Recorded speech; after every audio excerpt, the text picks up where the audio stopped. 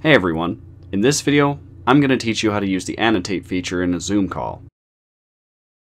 We'll be using 3 different devices. We'll be using a Windows computer, a Macbook, an iPhone, and an Android device. Without further ado, let's get into it.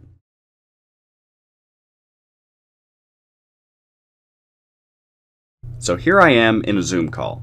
All I need to do to start annotating is to hover my cursor to the top of the screen and go over to this pencil icon right here. It says whiteboard for me, but it'll say annotate for you. Once I click on this, it'll bring up these options. I'm given the option to either draw, place down shapes, use a spotlight cursor, or just erase everything away. In order to change your color, you go up to this format box over here, and you can select whatever color you like. You can also change your line width, so if you want a thicker line, you go for the thicker options over here. Or if you want to change your font options for the text feature, just click on that. And if you want to get out of annotating, just click this red X.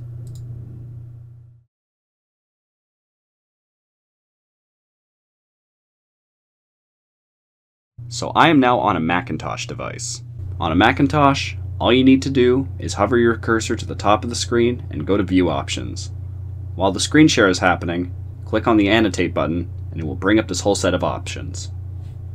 And you can choose whether you want to draw, place down a stamp of any shape. You can place down a text box too. Just click anywhere on your screen and type in your message. To erase things, just click on the eraser button and then drag it across the screen. And when you're done, just press the red X at the top of the annotation box.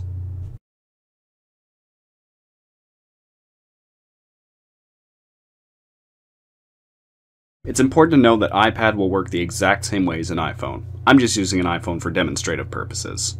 On an iPhone, all you need to do is tap your screen, and then you'll see this whole set of options. What we're looking for is this pencil icon in the bottom left. Once you tap on the pencil icon, you'll be given these options. You tap on the pen icon to bring up pen or highlighter, and you can switch your colors by pressing the color button. And if you want to get out of Annotate, just press the pencil icon again, and you'll be all good.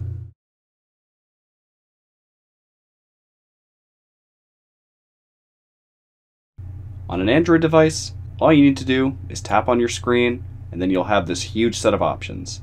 What we want to focus on this time is this pencil icon on the left. You click on it, and it brings up all of these options.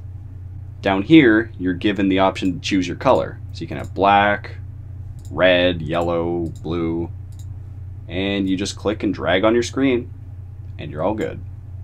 To erase what you've done, just click on the erase and then just erase what you don't like. For the other features, just press the right, and then you'll be given the options such as text. Just tap the screen, then type in your message. Hello. And if you want to change your brush size, just go down here, click on the squiggly line, and then you can change its thickness in this menu. And then go back to the pencil, then test out your new brush.